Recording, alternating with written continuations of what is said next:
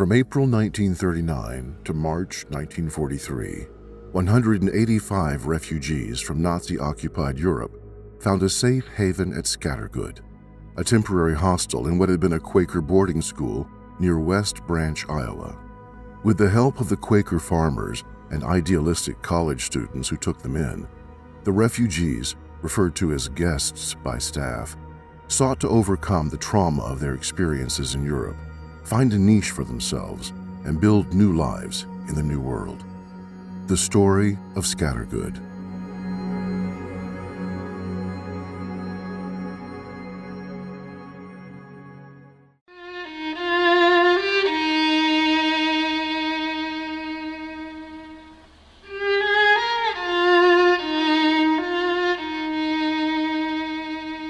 For the 1939 residents of West Branch, Iowa, this gravel lane served as the main route into town.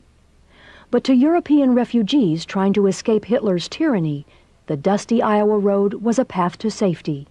Basically, we're talking about Schindler's List on the prairie. The only difference is that everyone in the world knows about Oskar Schindler and the 1,100 Jews he saved in Middle Europe. Almost no one knows about the 185 refugees that Iowa Quaker farmers and college kids saved. From 1939 to 1943, nearly 200 refugees from Nazi-occupied Europe found a safe haven at Scattergood Hostel, a makeshift commune on the site of what had been a Quaker boarding school. Here, outside the small town of West Branch, Iowa Quakers hosted Jews as well as Hitler's political dissidents, offering them food, shelter, and a glimmer of light in the midst of Nazi darkness. Admittedly, 185 is a drop. Well, it's not even a drop in the bucket compared to 6 million people who perished at Auschwitz and Treblinka and all the other death camps. But 185 souls saved was more than what was being saved down the road. I mean, this story is a remarkable story of Iowa Quaker farmers and college students who had no connection with these people, had no obligation, and in many cases couldn't even correctly pronounce their names, but brought them over from Berlin and Prague and Vienna and Budapest and saved their lives. If the Quakers had not saved them, they would have all been killed at Auschwitz and gone up the chimney as ashes. But because of the bravery of some people, their lives were saved. People pretty much like you, actually. For author Michael Lewick-Trams, the Scattergood story is an example of goodness during a time of hatred. A rarity in world history he feels compelled to share with everyone he can, from Quaker congregations to these Des Moines high school students. If you were a refugee, where would you go? Where would you find help? Who would help you? Most people don't do anything in most areas of their lives to actively, ongoingly help someone else. You know, life is hard as it is. We don't want to be responsible or feel responsible for somebody else, so we turn the other way. Well, during the Third Reich, most people ignored these peoples who were trying to scurry out of harm's way. What's amazing is that the Iowa Quakers didn't. Like with getting to know a person, the more that you get to know about Scattergood Hostel, the more you realize this is exciting, this is life-changing. If I involve myself in this, if I invest my heart, not just my head, but my heart in this story, it will change me.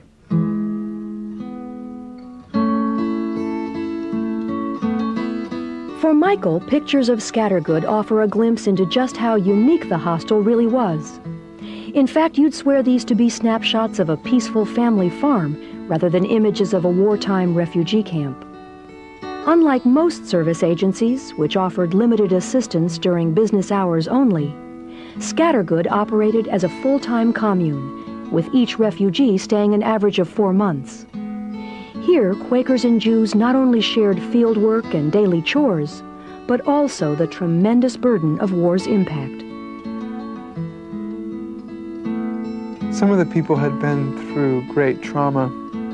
Some had known hunger, had been beaten. Some had been in Dachau. Another refugee would come down to the pantry at night and steal lard. He had known severe hunger in a camp and just eat lard to regain weight and to satisfy his hunger. But by that point, the hunger probably wasn't just physiological, it was also psychological. Some of the refugees arrived with children or spouses still back in Europe. Some of them would pace the hallway at night when they couldn't sleep, back and forth, back and forth. None of these 49 volunteers had had any training. They didn't know what post-traumatic syndrome was. They hadn't been instructed in psychology or in counseling, and yet they came and gave what they had the most of, which was vitality and enthusiasm, idealism, and love. On a practical level, that love meant, I'm going to listen to your story even when I'm tired and I have 5 other things distracting me. Love means that when you're hurting, I'm strong enough to ask you what you're hurting about, and we'll really listen to the answer. There's something that all of us could do to help out the life of someone. While Quaker representatives in Europe helped refugees secure immediate needs like visas and passage money, Iowa Quakers, with their modest resources, channeled efforts into long-reaching acts of human kindness, opening their homes to the war-torn Europeans whose harrowing escapes had led them to the United States. In addition to therapeutic social activities, the Scattergood staff provided health care, language classes, and job training, hoping to give refugees, or guests as they were called, a foundation on which to rebuild their lives. They wanted these tattered and tired people to feel that they were worthy of respect. Even if they learned fabulous English and they could work wonders with a hammer and saw, if the people had not found their own centers, if they had not rediscovered themselves while at Scattergood, all the practical training in the world would not have made a big difference. When you're under that much attack, under that much stress, I think your soul goes on vacation. You have to vacate your life, your biography, your body, just to survive. At Scattergood Hostel, people's souls, people's spirits could rejoin their bodies, the biographies. People could rest. The Quakers intended this a place to be where people could regather themselves, and indeed that's what happened. Of the 23 children who passed through Scattergood, all but 3 became either teachers, psychologists, or social workers, each demonstrating a desire to share the goodness found on the Iowa prairie. For the young guests, Scattergood was an introduction to Midwestern treats, like marshmallows and pony rides. But for 15-year-old Gunter Krauthammer, it was also a long-awaited return to serenity. After Hitler came to power, it was a frightening situation, really. I knew I wasn't going to, I couldn't live in Germany, but you don't know where you're going to end up. So you have this uncertainty, because you don't know where you're going to go to school, you don't know where you're going to be when you grow up, you don't know what's going to happen, and everything is always temporary. You don't know what to expect, and you don't make any plans, because there's no point in making plans, because everything is too unpredictable. So Scattergood made a huge impression on me, a very deep impression, and in retrospect, it sort of looms as a safe haven. I guess really the first one in my whole life that I had. And of course, when I came here, that was back in 1942, and maybe some of your grandparents went to school here at that time. In May of 1998, Gunter, or George as he's now called, returned to West Branch for the first time in over 50 years, responding to letters from these middle school students who were studying Scattergood as part of their Holocaust unit. So we had to sort of sneak out of the country by, going through some backwoods and crawling out of some barbed wire with the help of somebody who guided us across the border. And I was very scared, I'll tell you. As a child in Hitler's Germany, this New Jersey professor of neuroscience tried to accept hardships as adventures, even attempting to view his dangerous escape into Belgium as a journey into a new land. But despite his self-proclaimed optimism, the complexities of having a German Christian mother and a Jewish father were often too overwhelming to comprehend. They were all marched to the edge of town, and most of them were shot, and the others were put into cattle cars and brought to a concentration camp. I see my Jewish uncle gets killed, my German uncle, of course, he survived during the war.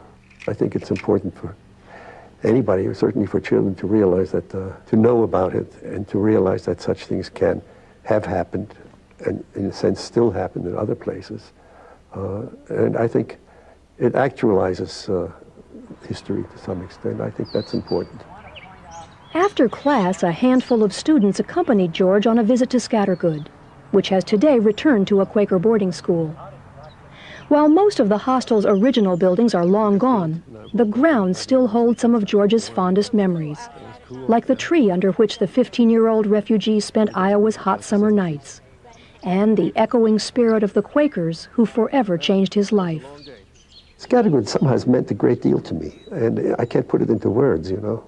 But it must have, because I've constantly thought about it, and wherever I go, whatever it was just a very unique and powerful experience for me. It changed my life.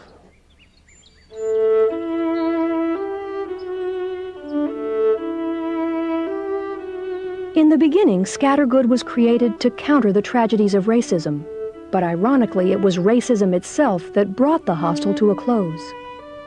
In later years, as the war in Europe escalated, it became nearly impossible for European refugees to find safe passage to Scattergood.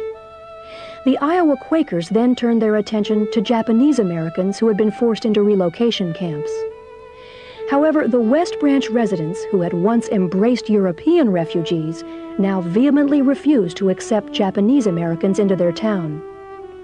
Unable to fight the town's protests, the Quakers were forced to close the hostel, bringing Scattergood's 4-year path of light to a dark end.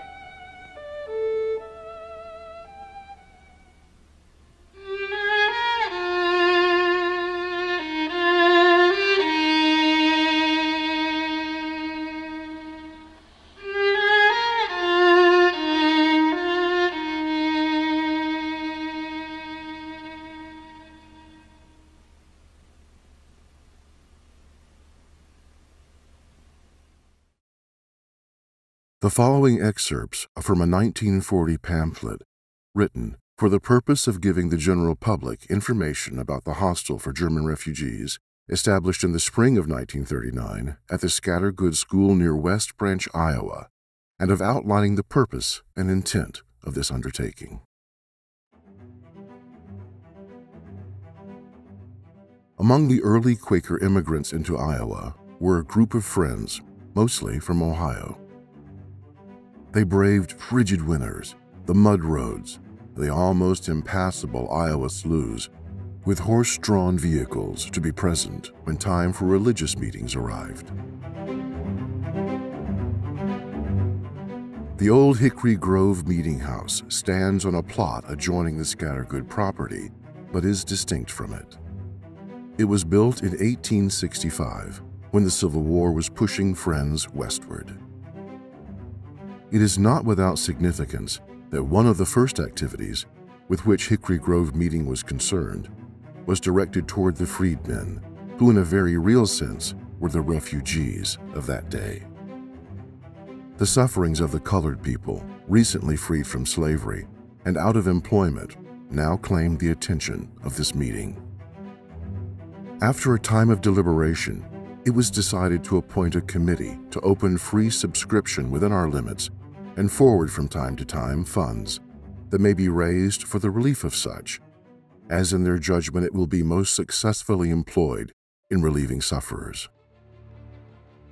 For West Branch area Quakers, the community's existence was born in response to friends' concern over the most pressing social issues of their time, namely that of slavery and the intense civil discord that arose around it. At the time, southeast Iowa roiled with anti-slavery activity as several lines of the Underground Railroad crisscrossed the region with 3 stations in or near West Branch. Like their co-religionists across the eastern United States, Iowa Quakers also aided and hid slaves fleeing the South. Friends' fervor to find fitting responses to what they, as a group, considered to be the scourge of human bondage, ironically inspired 2 local brothers, Barclay and Edwin Coppock, to reject Quakers' historical pacifism and ride to Virginia, where they joined John Brown's armed rebellion at Harper's Ferry in October 1859. Edwin was later captured, tried, and hanged in December that year. Barclay joined the Union Army and was killed 2 years later during a Confederate attack on a train in which he was riding as an Army recruiter. Around the same time, Iowa Friends also focused on what they thought would assure the well-being of Native Americans. Said to be the first Quaker settler in Cedar County in 1844, Lowry Tatum was one of them to leave the newly organized Hawkeye State for so-called Indian Territory, where he served as an agent. A decade after he returned to West Branch in 1873, he became guardian to future President Herbert Hoover. Friends' testimony to giving religious belief visible form in the social realm, Elizabeth Gurney Fry to push for prison reform. Early on, victims of cruel and unjust imprisonment for their beliefs, Quakers soon took up the cause of transforming what had been crowded, dirty, damp collective holds intended to punish alleged crimes, and instead championed the idea of orderly penitentiaries where inmates might undergo solitary penance for any misdeeds, thus leading to their spiritual reform, and later return as contributing members of the larger society. Of course, ideals do not always find full expression in reality. Many suffragettes in the English-speaking world were, or closely worked with, Quakers, including Susan B. Anthony, Elizabeth Cady Stanton, the Grimke sisters, and others. One of the earliest and most famous champions for the rights both of women and African Americans, Lucretia Coffin Mott, was once a pupil and later teacher at the Quaker school where she later met her equally activist husband, James Mott. She followed long-held friendly convictions. Soon after their founding in England during the religious tumult of the early 1600s, Quakers encouraged women to take leading, prominent, visible roles in the life of their communities. This was not happening in churches, synagogues, or temples down the street. Still today, however, women's roles in religious life are limited.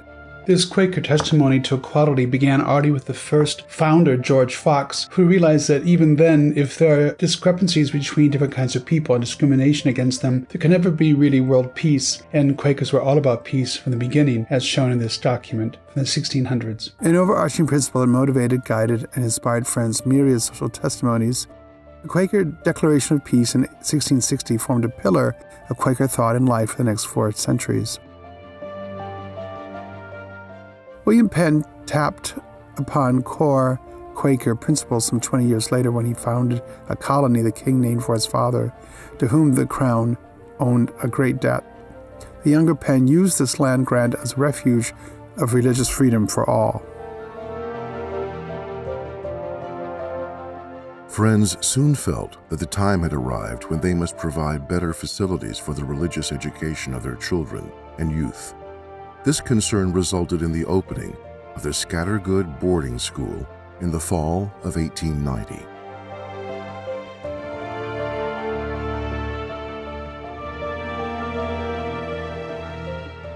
The name Scattergood arose from a Philadelphia friend by that name who, visiting the Quakers here, sensed the need of such a school and gave several $1,000s to assist in its establishment.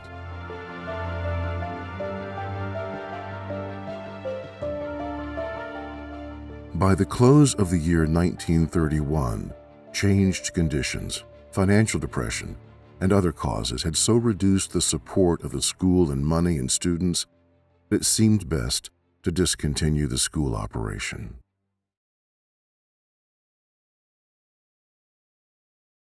During the years since the close of the school, there had been a growing concern in the minds of many Friends to find some commendable use and service for the idle property that would render it an asset to a good cause instead of a liability. What might appear to be a liability, however, can, under shifting circumstances, suddenly turn into an asset which no one before had ever imagined. At the Young Friends Conference held at Clear Lake in 1938, this feeling found vocal expression in the starting of a movement to bring the situation to the notice of the American Friends Service Committee, whose headquarters are in Philadelphia.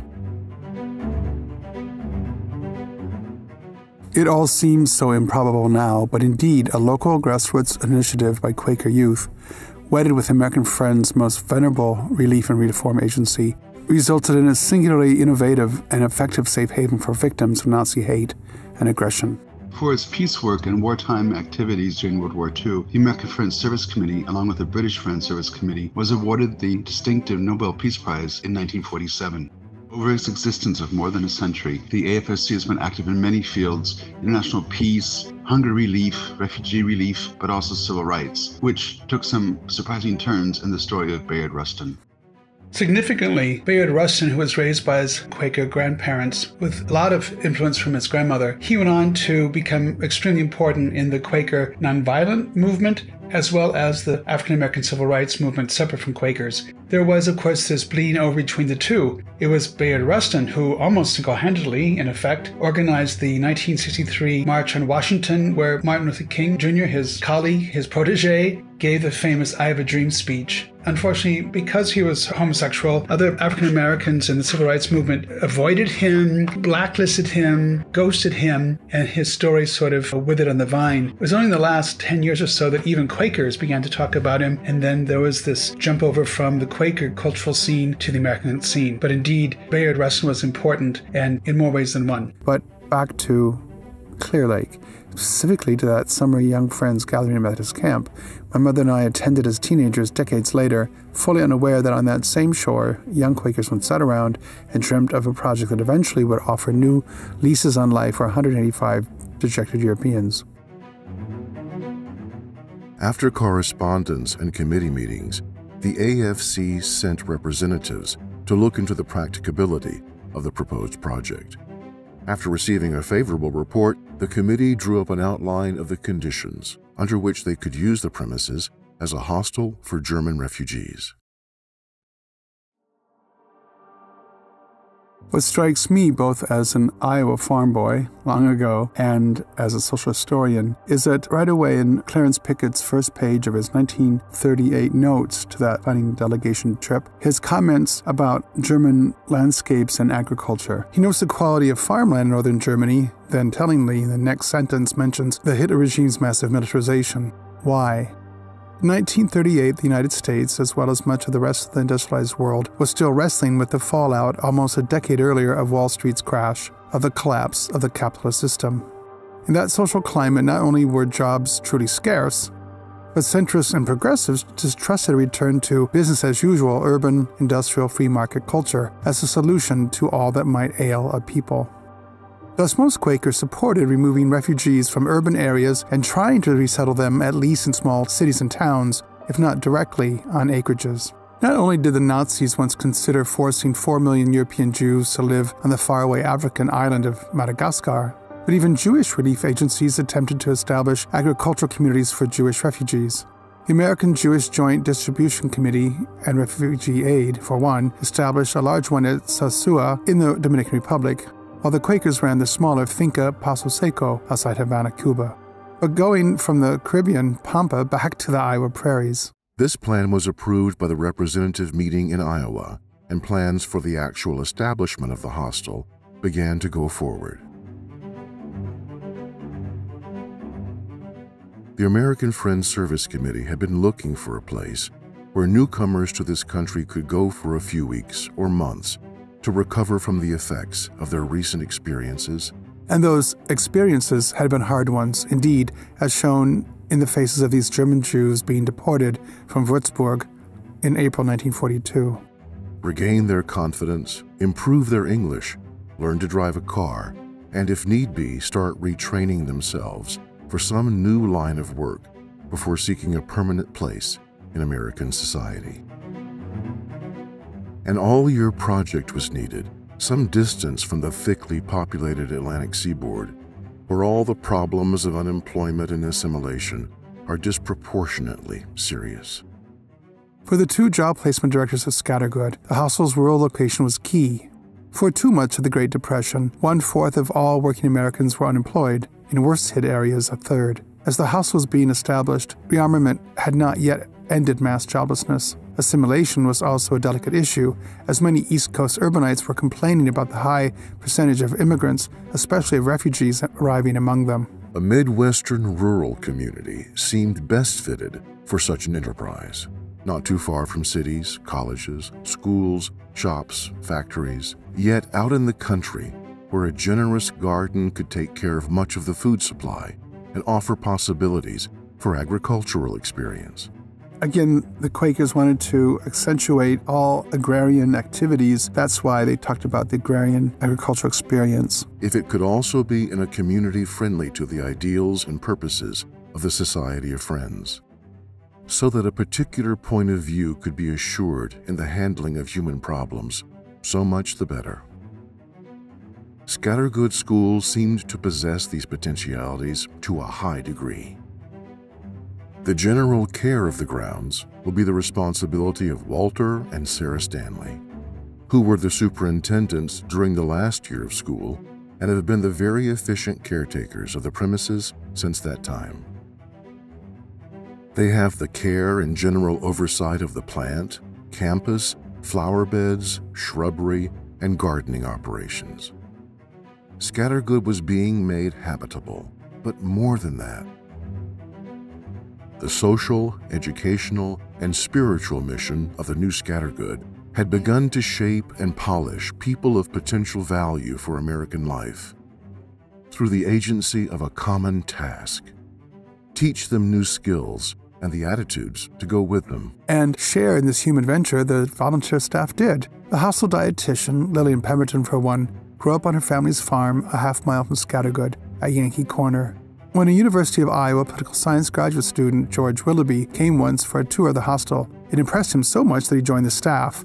Evidently, Lillian impressed him too, because a short time later they married, a union which generated social activist involvement for the rest of their shared lives. While Lillian was local, George had grown up in Panama, the son of an American engineer. His self-described rebelliousness, however, got him kicked out of the Canal Zone. Introduce them to the new world about them, and then send them forth to make their way. Pa Danforth had left the East Coast expressly to find initial placements for the New Americans, as they were often called at the time, across the Midwest. He remained friends with many of them for the rest of his life. The new Scattergood has an exceedingly rich and growing mission. There are accommodations for about 35 or 40 Germans and 10 Americans. Among the latter, a number of young volunteers, eager to share in this human venture. Similarly, Robert Berquist had read an article about Scattergood and asked if he could volunteer for 2 weeks during his vacation, which he did. Upon returning to his native Minnesota, he quit his job, surrendered his apartment, and returned to Scattergood to work with refugees for a year and a half. Until, that is, the draft board refused his request to continue working with them and instead assigned him to work on reservations with disturbed Native American children or plant trees in the West. After the war, Robert returned to Scattergood, where he and his wife, Sarah, a nurse, spent the rest of their lives on staff of the reopened school. It was at a Quaker gathering in Iowa, to be exact, in the lunch line during a conference, that Robert told a young and aspiring historian about the refugees, a casual reference that would change both their lives, lead to a PBS feature and a dissertation, a book, and hundreds of presentations about the inspiring events of Scattergood. But I will tell that story at the end of this film. It will be a shifting household. Guests will come there to rest and to learn, to receive and to give. Then, when they are ready to move out into some community that needs what they can offer, others will take their places. Men from Vienna, Berlin, Prague, and Pennsylvania, jeweler, exporter, statistical expert, merchant, student, all rubbing elbows in a common task. Scattergood will become the center of much striving expectancy and of many touching yet heroic human adjustments if it is to perform its real function. It seems now, in retrospect, that Scattergood's real function was to be a meeting place for hundreds of people, of grannies and babies, of farmers and bankers, of Jews and Quakers, teachers and students, journalists and celebrities, visitors like Grant Wood and the Von Trapp family singers, wartime hawks and passing by gawkers. So came the word one April day, and the staff workers in the office in Philadelphia soon found 6 men who were ready to go, 4 Germans, a Czech, and an American. They fared forth on Wednesday, 12 April 1939, in a station wagon with John E. Kaltenbach of Royersford, Pennsylvania, at the wheel. The rate of such encounters quickened as of April 1939, when those first 5 men, a 6th, Georg Laurie, from Hamburg, arrived the next day via train, were an assorted lot. Kurt Rosek, a Viennese jeweler, Kurt Schaefer, a statistical mathematician from Berlin, stateless Karl Gahm of Prague, who had been studying in Philadelphia when the Nazis occupied Czechoslovakia. Later, a theology student, Quaker John Kaltenbach, who became the hostel's second director by default when the first one, appointee Robert Martin, swiftly utterly failed, and Viennese stationer Fritz Treuer. Except for their Quaker host and the Catholic Gahm, all of the men were either practicing Jews or informed by the Nazis that they had, quote, too much Jewish blood to be Aryans, enough terrifying uncertainty by Hitler and his henchmen to scatter them in every direction of the winds. American men do not click their heels and bow ever so slightly when they shake hands. They find it no affront to their dignity to cut grass, tend the baby, or put on an apron and wipe the dishes. Despite their diverse origins and disparate journeys that brought each of them to West Branch, On the evening of their arrival, the Iowa Quakers did what they normally would do to mark most social events, have a potluck. Already there and then, the men launched upon the unending process of adapting to a new world and the forming of lives they didn't know they'd eventually build there. These things can best be taught by contagion, hence the need for as many American contacts as possible. Cross-cultural encounters are great, in theory, but in practice they can be jarring, as apparent in local Quaker Guthrie Taylor's body language while talking with two of the arrivees.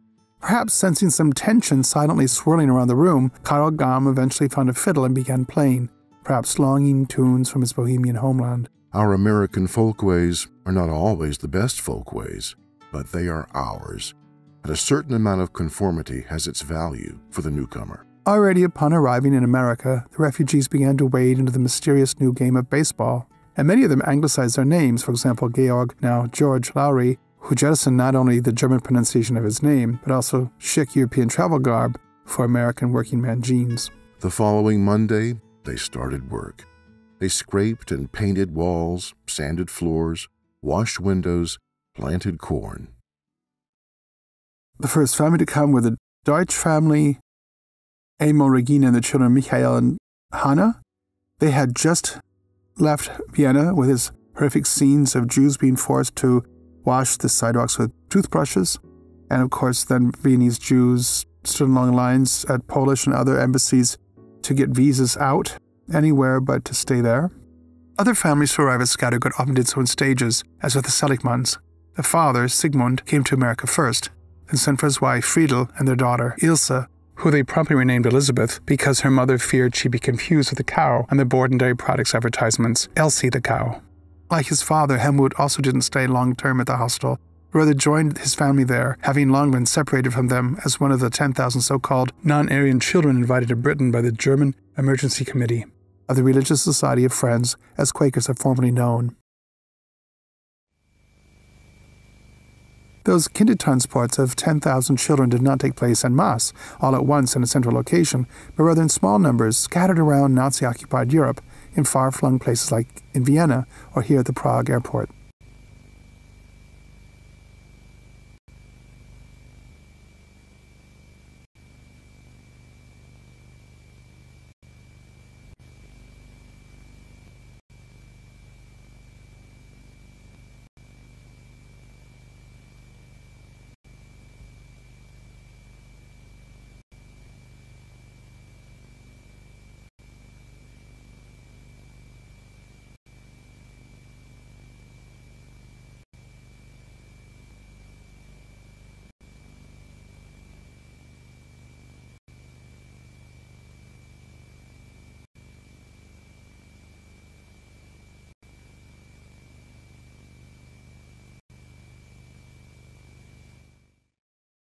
A butcher and cattle dealer in Neustadt, Gussweiler sensed the urgency to flee the spreading Nazi terror even before he had the funds to bring his wife Rosal and their 5-year-old daughter Bertel.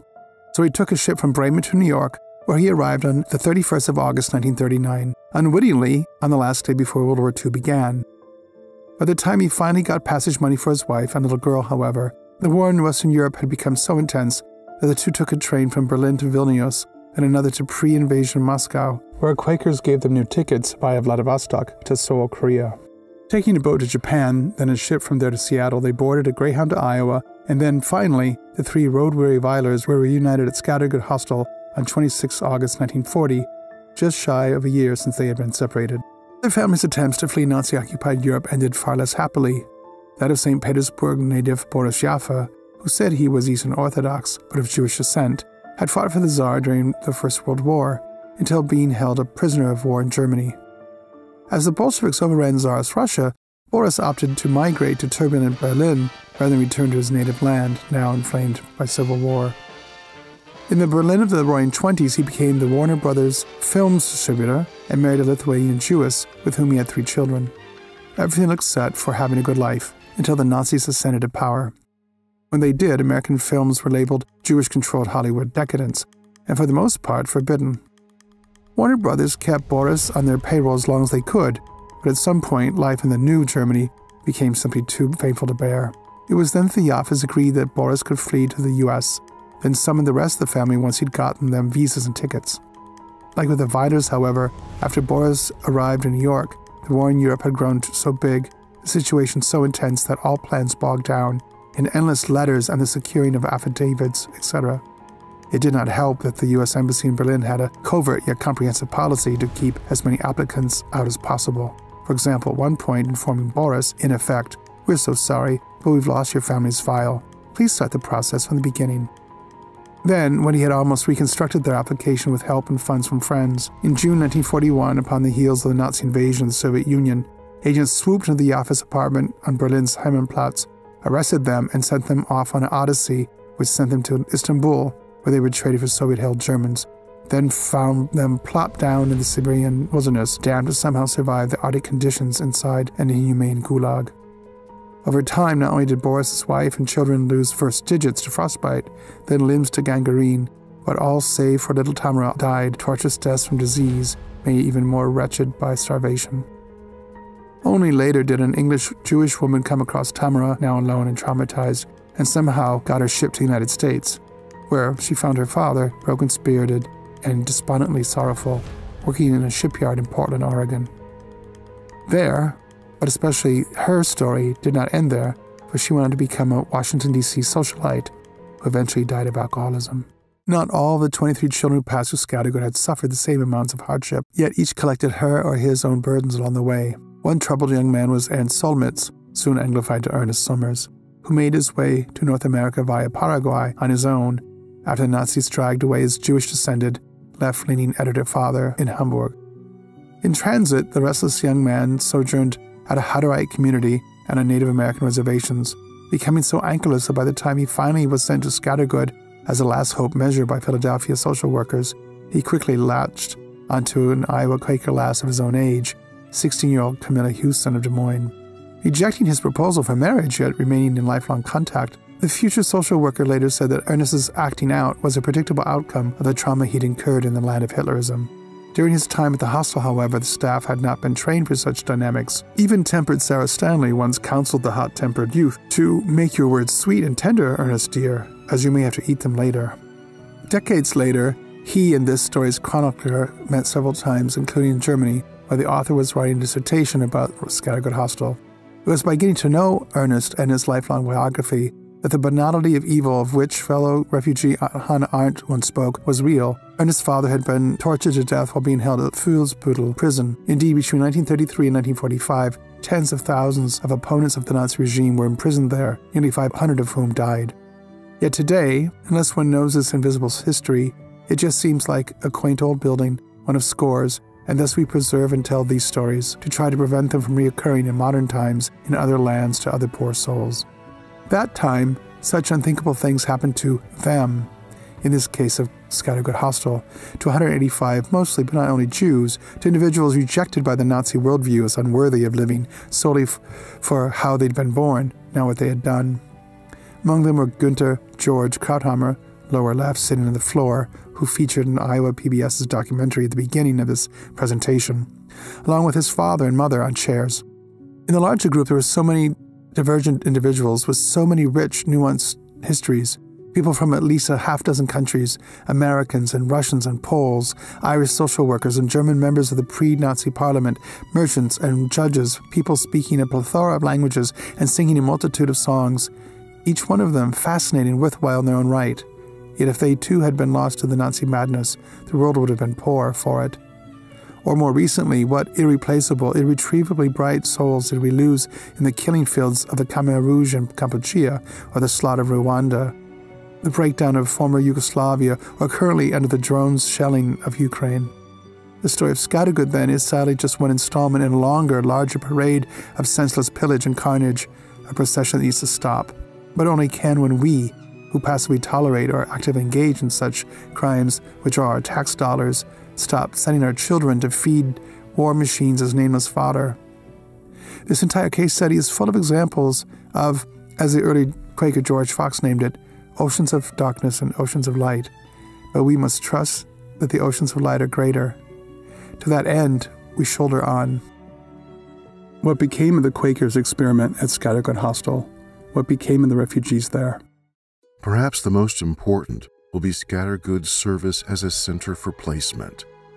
There should be several days of each month, which are commencement day for some man, woman, or family, which is ready to go out from this school into American life. But they must go out to some definite opportunity, to some little house or apartment, to some vacancy in a college or school, some empty place behind a counter, or in a community undertaking, some little acreage of land with a house, chicken house, a shed.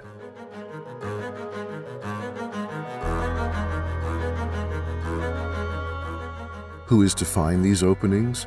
One man cannot do it alone. Many men and many communities must collaborate, organized perhaps, into a network of local committees, with one person specifically engaged to study the potentialities of these strangers from across the seas, and many persons volunteering to study community needs and opportunities all through the Middle West. Scattergood should be able to work for the good of all, for the upbuilding of handicapped lives, and the quiet enrichment of innumerable communities.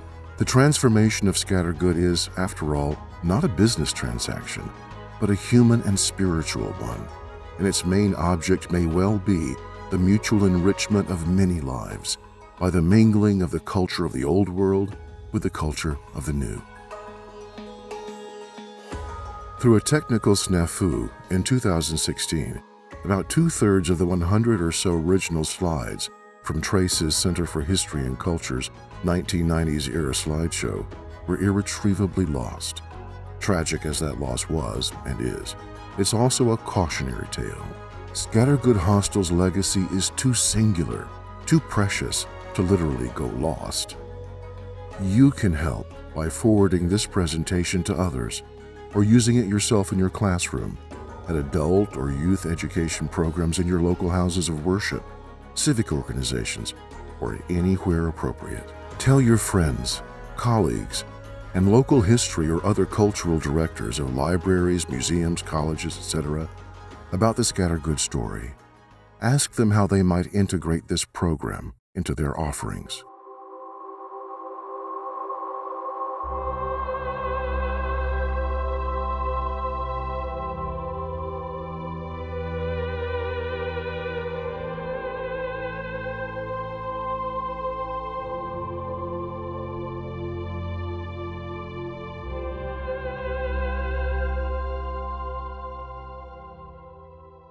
About the author. Born in Iowa to a farm family who had tilled the North American landscape since 1630, Michael Trams became enchanted with history as a boy, sitting on the lap of his maternal grandmother, listening to tales of their people. This passion led him to attend a boys' school in England as a teenager, and to study history first at Iowa State University as an undergraduate, later at Goddard College as a graduate. While studying, he visited Russia, Scandinavia, Central America, Quebec, and other places. After 2 years of teaching history, English, and pedagogy at a Czech university with the Peace Corps, he moved to Berlin. There he took advantage of the chance to see Israel, Egypt, Turkey, India, Nepal, South Africa, Vietnam, Indonesia. One gets the picture. Also, remembering the important legacy of Scattergood Hostel, he enrolled at Humboldt University in Berlin, Germany, to earn a doctoral degree, the dissertation of which formed the impetus for this book. Michael says, "I've wandered far from my Iowa homeland, but I have never forgotten it." Thus the focus of this book. Scattergood Hostel provides an example of human goodness in a world hungry for compassion and justice, a model of how we might speak to that of God in one another. It shows us how to change the world literally in our backyard. Michael hopes that the events which took place at Scattergood a half-century ago under Iowa's vast open prairie sky will inspire you too.